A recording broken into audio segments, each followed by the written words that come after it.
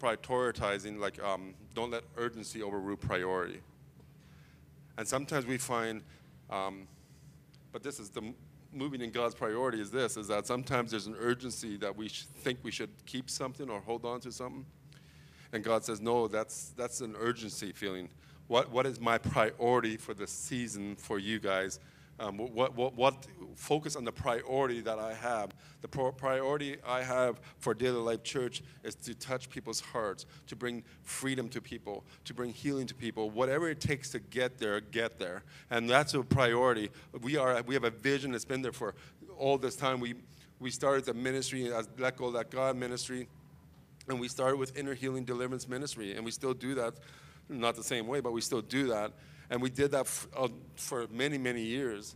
And so we started off with just having a heart for people, to see people free and to fill with purpose and destiny to move forward in a new way, amen? And so that's what and we want to bring that DNA in full force this season. It might look differently. It might not be me praying for everybody or doing one-on-one, but it's going to bring into this place, we're going to see the representation of God's healing, His freedom, and His deliverance, and everything He's called us. And teaching too, of course, everything involved. It's going to be a balanced church setting, I believe, because of what we're doing. I'm not saying it wasn't, it's just this is the season. This is the season. Now, come on. Last year, we all came here Sunday, and we all received well.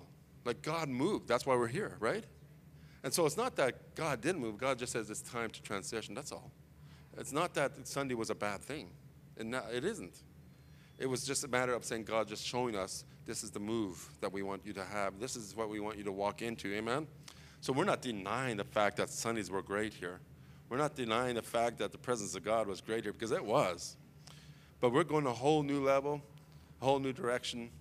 Not into a whole new direction, but we're going into a transition where we feel that we feel that we can be more relaxed in doing what God has called us to do, amen? And there's so much more that we could talk about with that, but that's fine. We won't go there right now. And so let's look at this, moving in God's priority. I think that we can relate this message not just to what we're doing, because it really doesn't, the scriptures I'm laying forward has nothing to do with transition from Saturday to Sunday, but it has to do with our transition. What are we prioritizing? Are we anxious, and are we reacting on anxiousness? And so when transition happens, there's anxiousness in our hearts. There is. When transition happens, then when urgencies, it feels urgent. We feel this compelling anxiousness that comes on us, and we find out we're trying to justify what it is. But the fact is, every time we move, we get anxious. Every time we go forward, every time you buy a house, you get anxious. Every time you buy a new car, you get anxious. Life transitions bring anxiousness, and we have to not relay that to the enemy. We got to relay that to God sometimes. And if it's the enemy, then let's deal with it. But we got to relay that and saying that sometimes anxiety comes because of the moves we make. And anxiety is going to be only for a moment, because I lost sleep last night, which is not a bad thing. It just happened. It's because there is anxiousness in this transition for me. And it's not a bad thing, because I know God's called, but there's anxiousness. There's this, I know I can't say no to this, but at the same time, the human nature says, well, we got to have a good old day Sunday morning services, get people out of their beds and get them here half asleep, try to wake them up. And not every church is that way, but we are in a culture where everybody comes from a distance. And people come from all over the place, and right from the niche, and right from the States, we have people coming, and it just is that way. See, one thing good about Saturday, this is just a joke, by the way, but one thing good about Saturday is you can argue in the morning and make it up in the afternoon and come totally healthy in the evening. So you have all day to work yourself out to come to the service. But anyway. But that's what it is. It's just that culture is that we want to bring people that energy and bring that expectation alive to people so they can come wide awake and ready. I'm not saying they're always sleepy, but just it's that atmosphere of saying that we're getting ready for the day. We've been working towards this day, and now it's time to see God move. And I believe that's what He's doing here, and that's what's going to happen here, and it's going to be good. So we have to prioritize. I could have gone and said the urgency of my heart and say, you know what, we'll just work on it till it comes. We could. But you know what, I'm a person that always kills things if they don't work, you know, like not kills things, that's a bad word, but it's a, you know what, I can't live in something that is working, but I want to see better. And God has said this is going to be better, and that's why we're doing it. But anyway, so I couldn't go according to the urgency of the heart or the urgency of people's opinion. You have to go according to the priority of God. And God has prioritized that for us to do this. And he allowed us to weigh it out and make our own decision, of course. And so this is what it is. And so let's look at this scripture. And I'm going to talk about the scripture of where Lazarus got sick. And Jesus was patient, too patient in most people's opinion. And he didn't overrule. If Jesus can wait till somebody dies and raise him from the dead because he's not ruled over urgencies, but over priority, then there's a cool thing in that. But anyway, we look at this first part of John 11. We're going to just stay in John 11 today completely. There's no moving around besides scripture moving around, but we're going to stay in John 11 today. Now, a certain man was sick named Lazarus of Bethany, the town of Mary and her sister Martha. It was that Mary which anointed the Lord with ointment and wiped his feet with her hair. Those brother of Lazarus was sick. Therefore, his sister sent to him, saying, Lord, behold, he whom you love is sick. I think that's how we often justify urgency. We justify urgency saying, well, it's your family. It's the one you love, Pastor George. It's your favorite. We get justified by urgency because Sunday is the favorite of the churches. But we get justified by that. We get justified by the language that we represent. And Jesus says, it's the one you love. This is the word love here is this. It says, this is the one you approve. This is the one you sanction. This is the one you treat with affectionate and kindly. This is that kind of love she's talking about. This is the one you welcome and you befriend it. This is that person. Like, this is how we approach our urgencies.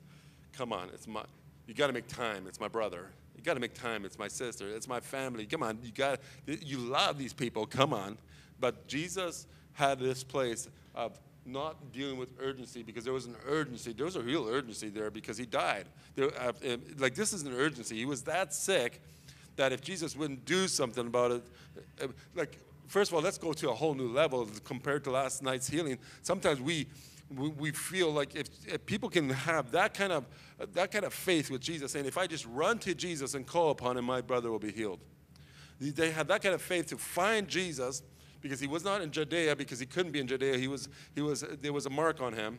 And so he was in this place. They went out of the way to find healing for Lazarus.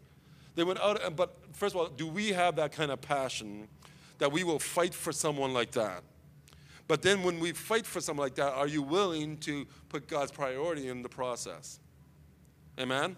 And so we have to put God's priority in the process. That's what Jesus did here. And he goes, my brother Lazarus is sick, the one you love. This is a place of urgency that if you're close to somebody, you have urgency for them. And so if you're close to your wife or your family member or whatever, you have an urgency. And sometimes that urgency is overruling the priority because you're doing something that's actually hindering you. And sometimes God just says, back off and wait, and I will take care of it. And so this is what it is. And this, of course, is nothing to do with my, my transition, but this is a message for today. Amen? So then we go in verse 4. In verse 4 to 6, it says, then Jesus heard that he said, this sickness is not to death, but for the glory of God, that the Son of God might be glorified thereby. This has to be a resemblance, and I believe that Jesus had this idea that this Lazarus had to be risen on the third day. He had to show a resemblance of something. And there is a place of this.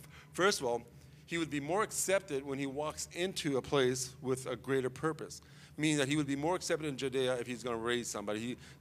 He would have more chance of people forgiving him for whatever they thought he did wrong because there was this moment of this important man rising up. Sometimes we want this little thing to fix, but if we wait to fix a bigger thing, it's a bigger response.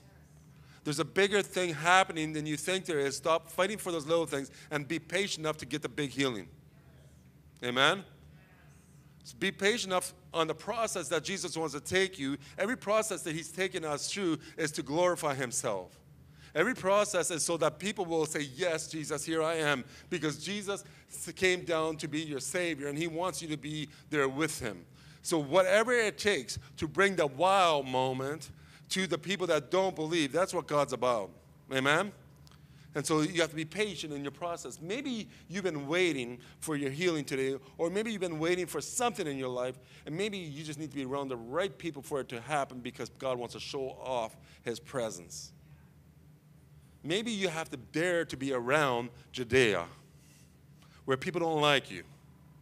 Maybe you have to dare to receive the very raising of your death in the front of the people that were willing to stone you. Maybe so that they can see Jesus is alive, even those people that were against Jesus. See, this part is that his priority brought him to glory. If we bring the priority into what we're doing here, it's going to bring you into God's glory.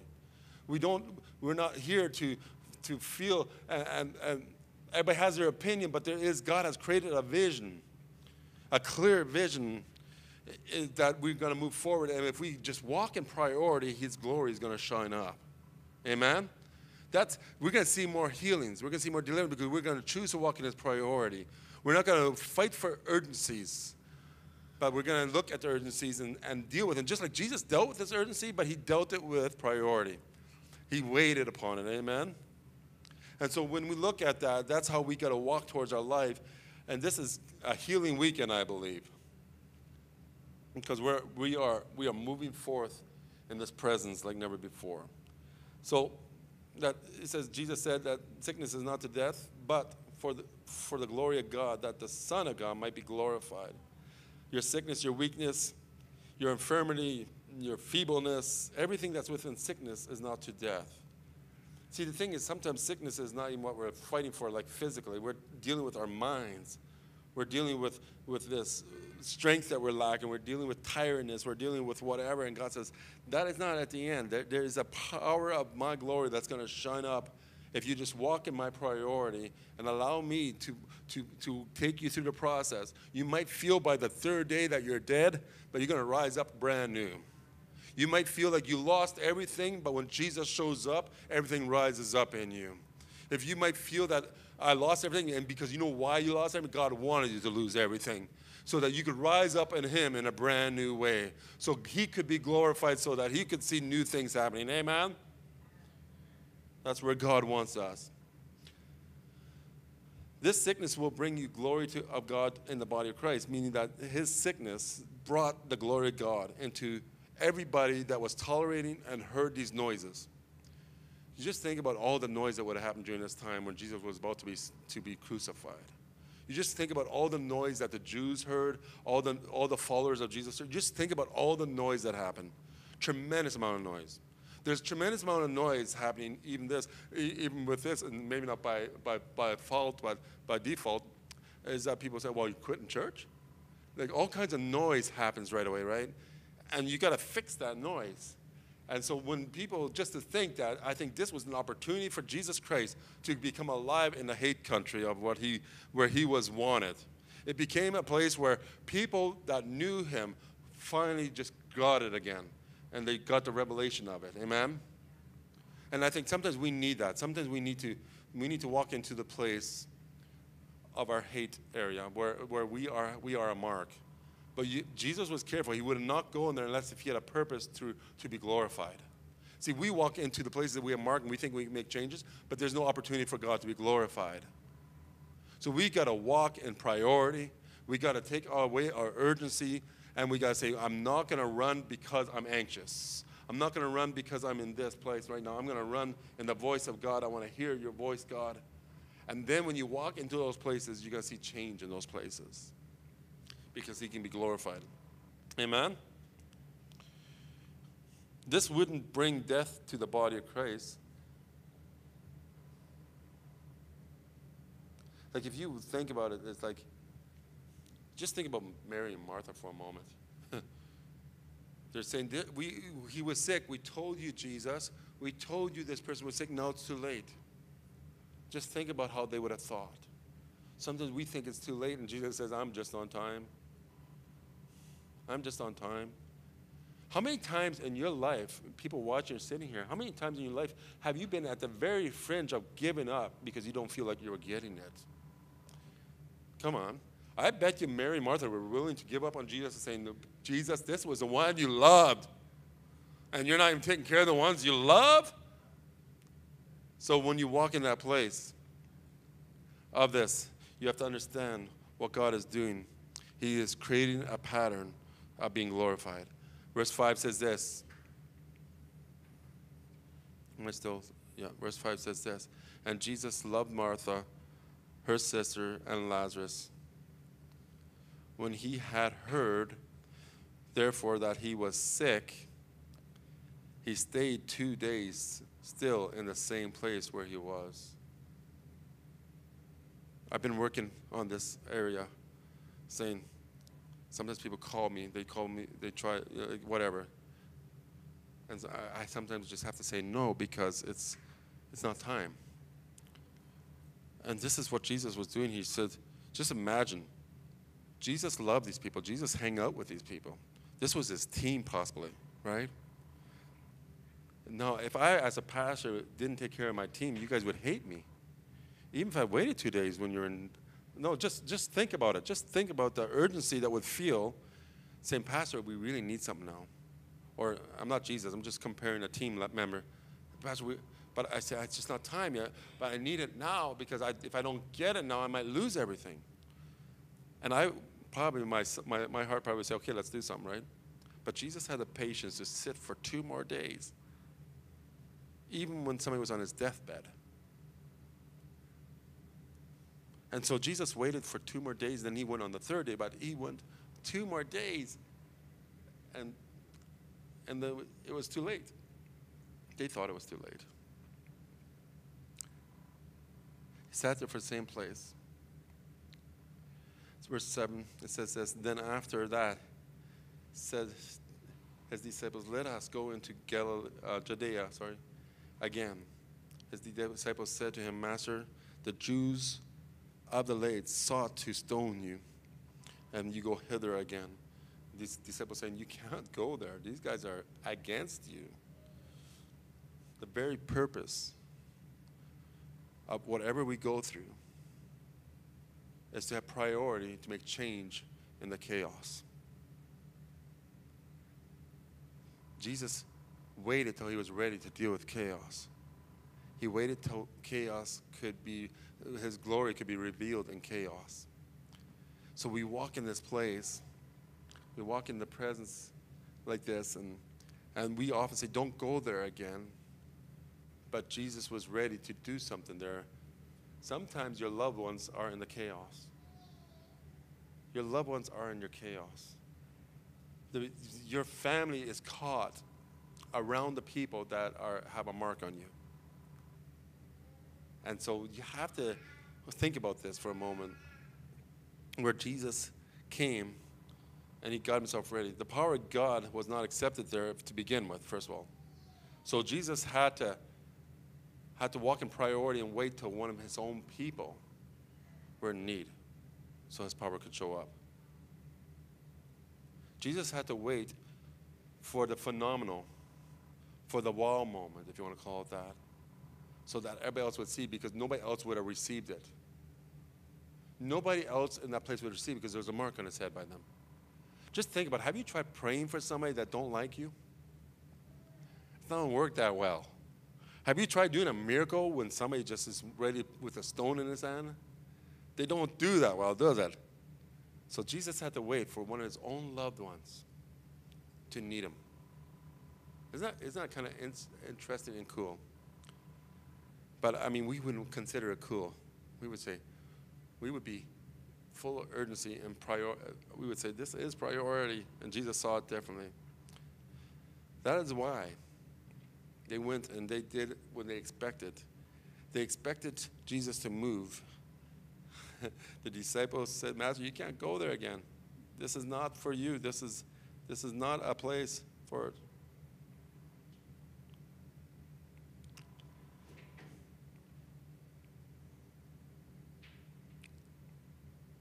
I just saw your post, sorry. It confused me. That's all good. God is good, amen? And when we can walk in this place of understanding, I was just interrupted a little bit with my phone. That's what happens with phones, doesn't it? You get interrupted. Except people like that guy there, he doesn't use his phone for those kind of things. That's all good. Anyway, here it goes. Verse 9 says this, and Jesus answers, are there not 12 hours in a day? If any man walks in the day, he stumbles not, because he sees the light of this world. But if a man walks in night, he stumbles because he has no light in him. So they were trying to, I believe they were saying, let's go now. And Jesus said, let's wait, let's wait. Sometimes we are so eager that we don't wait for the visual. Sometimes we're so eager that we don't wait for the eager. Like, I believe this move of God that we're doing here and the change, for me, was so visual. There was so much light in it. There was so much understanding in it. There was just such a no-brainer almost in it, like, for me. That's how much light was in it. But if we would have just kind of panically just try to change things to make things work here, we would have made a chaos here. We would have stumbled in the dark. So Jesus waited till the light. Jesus waited till he could see where he walked so he wouldn't stumble and get hurt, or he'd get robbed. At nighttime, you get robbed. You get robbed in your darkness. You get robbed if you're not in the presence of God. You get robbed. You get robbed from those things. The very thing you think you can work through yourself, you can't, because you're getting robbed in your darkness. And God says it's time to get into the light. And so he waited for the light. And he was talking about the light of the earth, but we can translate it to we need to walk in the light of God. We need to walk in that place. And he says, I want to walk where I can get there to do my purpose so people can glorify the God that we serve. Amen? Are you with me, church? Good. He says, in verse 10, but a man walks in the night and stumbles. I just said that. But walks is this, is a journey. We journey in the light, not in the darkness. If you are in the darkness, sit down, relax, and wait for the light. Sometimes we're too busy running around in the dark, not knowing where we're going, and we are, because darkness represents urgency, light represents priority. And so when you walk in the darkness, you are in urgency, because if you can't wait for the light to shine for your purpose and for your healing, there is a problem in you that is called urgency. You're sitting there and you can't see nothing, but you're running for something because you are in urgency and you're trying to find the help, but you can't see where to get it. And so we got to walk in the light to see the presence. The process happens in priority of the light, not in the urgency of the darkness. Because where does urgencies come from? It comes from the attacks of the enemy. It comes from your troubles. It comes from your circumstances. That's where urgencies come from. Would you not agree? So when we walk in the priority, it comes in the light. When I walk in priority, all these urgencies will be dealt with when the light shines. And I will walk and see where I'm going. And I will go to the place where God will be glorified. Amen? So we walk in that place. That's where we're going. We're going on a journey. The walk means to live for, to regulate your life, to have good conduct in your life. You have better conduct in your life in the light. You have better outcome in the light. And Jesus had the understanding here, but some people would not wait. They would rather walk in the dark to get there because of the urgency of they feel. And that's how we are sometimes. We are in the dark, and I have many times help people. They're so in urgency that they're stumbling over everything while they're trying to get to the healing. In the meantime, they're getting hurt. They need healing for more stuff. In the meantime, more worms are open. In the meantime, more garbage is coming out. In the meantime, while they're trying to get to this point, to that point in the dark, it's not working. There's too many chairs in the way. There's too many something in the way. There's too many enemies in the way. We need to open up like Jesus did and walk in priority. And that's what I believe we're doing this season. We're walking in priority. Our priority is to bring light to the world. Our priority is not to feed religion. Our priority is to bring Jesus alive. Our priority is to bring freedom to people. Our priority is to bring purpose alive into people, to bring destiny to people, to reveal destiny. I can't bring them to people, but we can reveal it to people. Our God, we are called to do something greater than just a religious service. That's where we're walking towards. And that's why what is religion? Religion is something when we try to remake something happen that is not working no more. You replay the revival that is not happening no more. You replay the move that's not happening. It becomes very religious. It becomes a duty coming to church. But if we keep it alive and we keep it in the light, we always are keeping active in the presence of God. That's where we are at today. Doesn't mean it's wrong. It just means it's time to change. It wasn't wrong, and it's just time to change. And where it's going to go next, I don't know. God's just given me this step so far, and it's a good step so far. Let's work with this step. Let's get excited about this step, and let's see change happening in this step. Amen? Yes. Verse 11 says, and these things said he. And after that, he said to them, our friend Lazarus sleeps, but I go that I may wake him out of the sleep. So there's two different things you need to see here. The people saw him as dead. Jesus saw him as sleeping. Where you think your gift, your purpose is dead, God says it just needs to be waked up. Where you feel you have no purpose, no life in your, no more, God says, no, you do. I just have to wake it up. Where we feel it's the end of something, he thinks it's the beginning of something. Where we feel that train has passed, he says that train is just about to begin. You know, it's literally, that's how we are as people. When we look at it, we think that is over. People might have thought, what if we were not listening to God? What if we would continue on Sunday mornings and then that didn't work? What would happen? We would die. What if? I'm not saying that it would die, but what if we're not being obedient in the priority that God has called us to be? What if? It doesn't have to die if you listen to God. You move forward. You move forward into new directions, new transitions, and you allow God to move in it. Amen?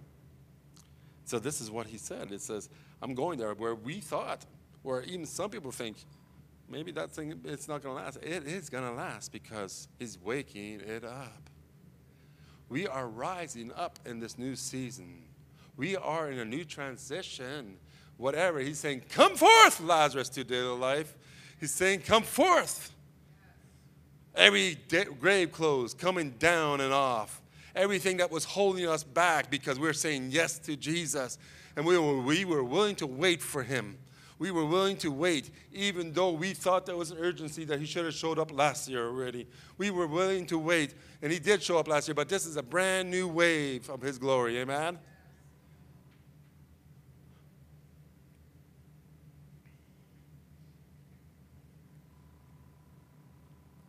A lot of scripture today.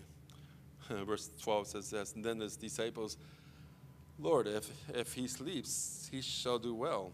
However, Jesus spoke of his death. So he understood he was dead, but in the spiritual, he understood that he was just sleeping because there was an everlasting life involved. But they thought that he had spoken of him taking rest in the sleep. Sometimes God says something to remove the very thing that's actual in this world. He speaks what is in his dimension, not in our dimension. In our dimension, he was dead. In his dimension, he was sleeping. And just because you think your purpose or your health is gone, in his dimension, it's not. Even though the doctors might say that there's no hope, in his dimension, there's still hope. Amen? He sees things differently than we do, but he had to come back to earth and say, yeah, I understand he's dead. He's not resting. He's going to rise up. Amen?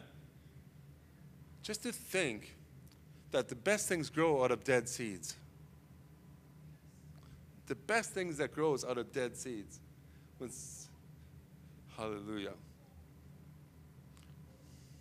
Where was I? Verse 12. I'm ahead of myself here. So he's taking not a rest, but here we go.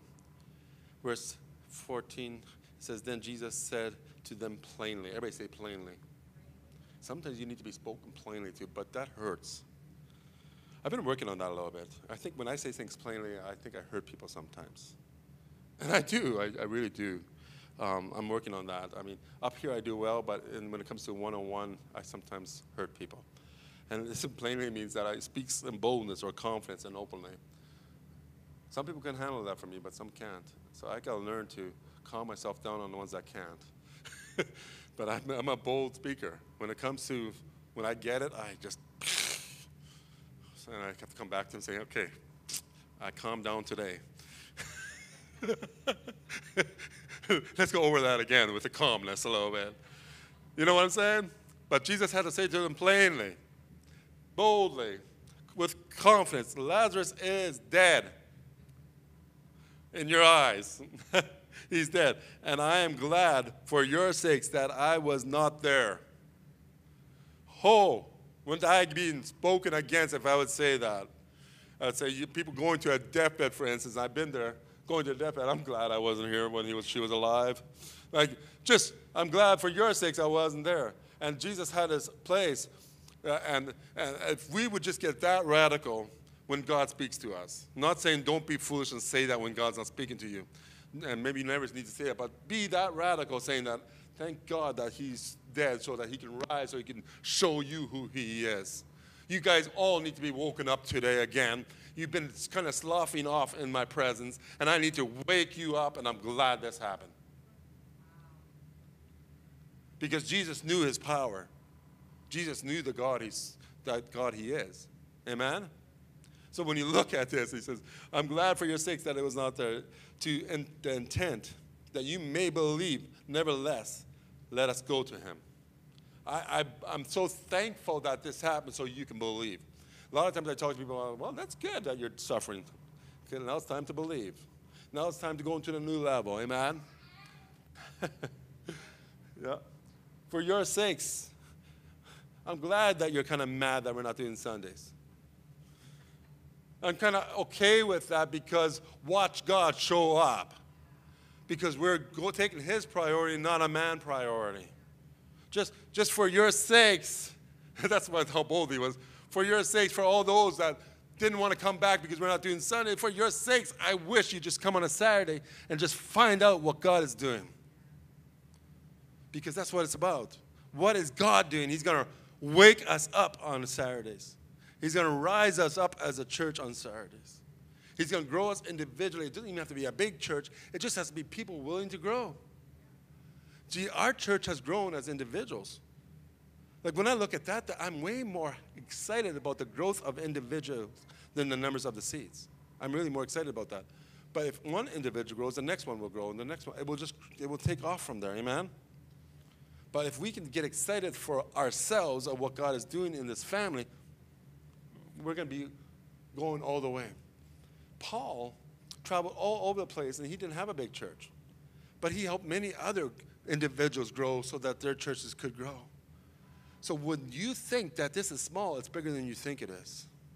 It's so much bigger than you think it is because of what we're called to be and what our DNA of a church is. That's why it's bigger. We're not called to be a local church alone. We're called to have a local church that reaches out. We're called to walk out of these doors and make a difference out there. That's where our influence is going to be if you choose to let it be. We're called to come here Saturdays and get alive on Sundays. We're called here to make a difference. Amen? So it's not about the number of people coming here. It's about the number of people that you will reach for the kingdom of God. Amen?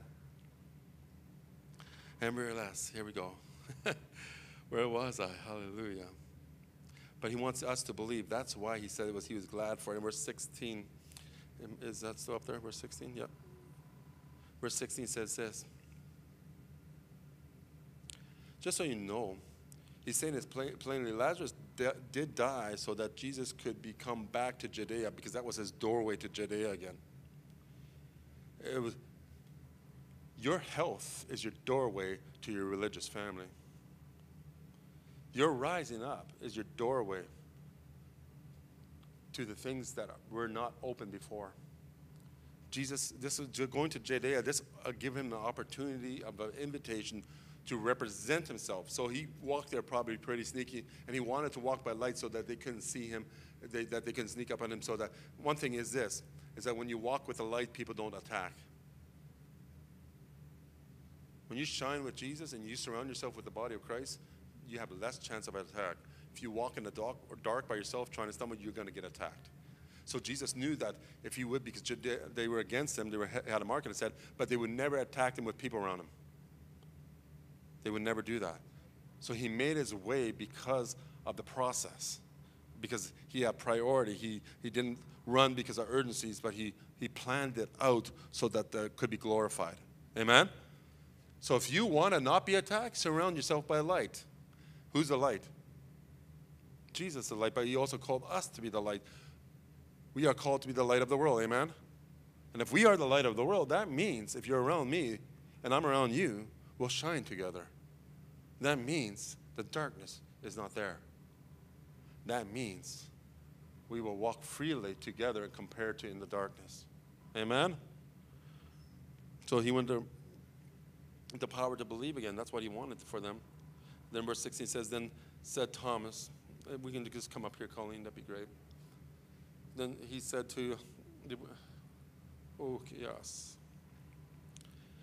Hey, somebody back there can tell Mary to bring the kids up and order pizza.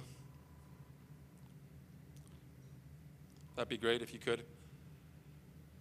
And so, once said Thomas, which is called Didymus, something like that, to his fellow disciples, let us go that we may die with him. They knew how dangerous it was. But when we're in priority, we are willing to die for him. We're willing to walk with him. We are willing to take the risk of his presence. We are walking into this world today, and we could, in some areas of the country, they're being stoned.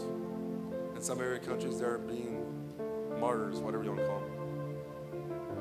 Are you willing to walk with Jesus in spite of the condition? As long as the priority is there, as long as the call is there, as long as you're going with the voice of God, are you ready to walk? Amen? Are you willing to walk in the transitions that God has called us to do? And are you willing to go for the call of God in spite of the conditions? Because the conditions are not always great in it. But when we walk in the priority of it, God's conditions in it. And he's going to move in it. People get fearful. They think something's going to miss out. Something's going to pass away.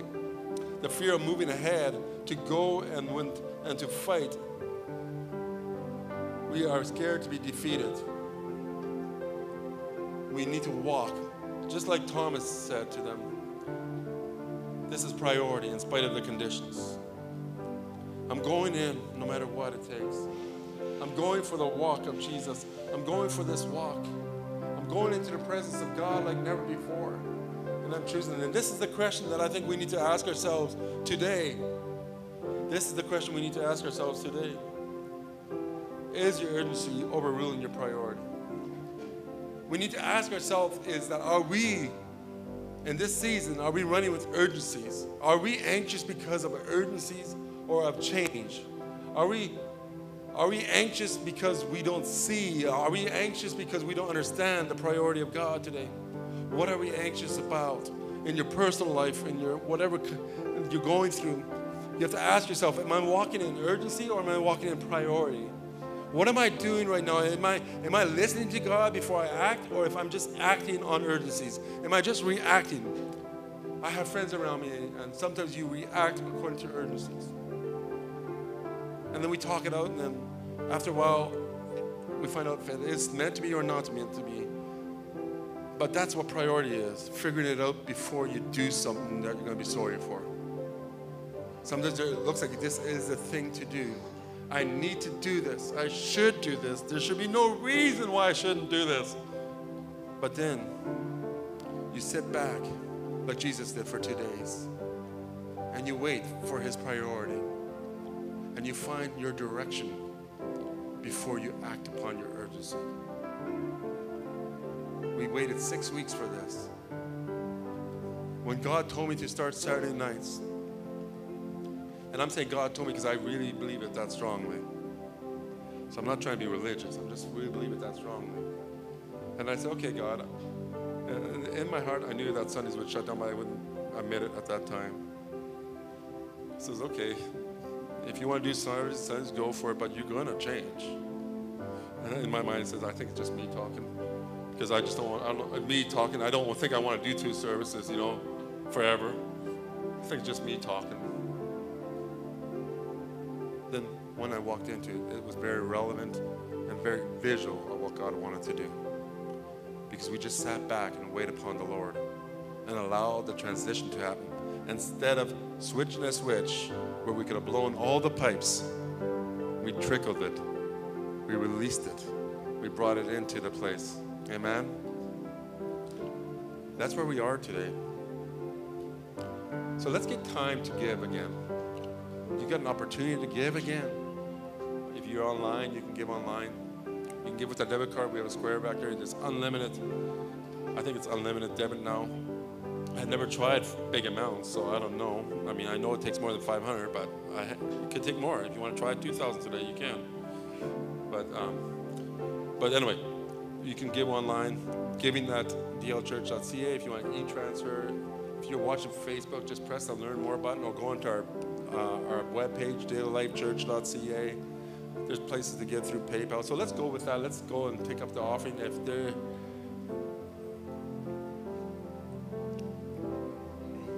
I know some of you were here yesterday, and that's fine. We just want to make sure the opportunity is there for everybody to